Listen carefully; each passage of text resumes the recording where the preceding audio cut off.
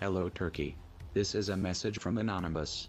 In the last few months DIGITURK has blocked sites like pastebin.com or blogger.com and decided with this to restrict the free flow of information. The internet should be a platform which is far from authorities' interference. This is an attack on free expression and free information. DIGITURK and Turkey's Information Technologies and Communications Authority, ICA, know from personal experience how it is when the free flow of information is stopped.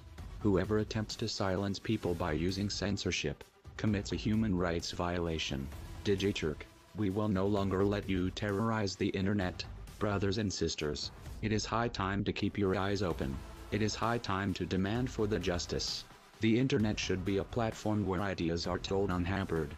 Fight for free internet and give support to Operation DIGITURK. No censorship. Knowledge is free. We are anonymous. We are legion. We do not forgive.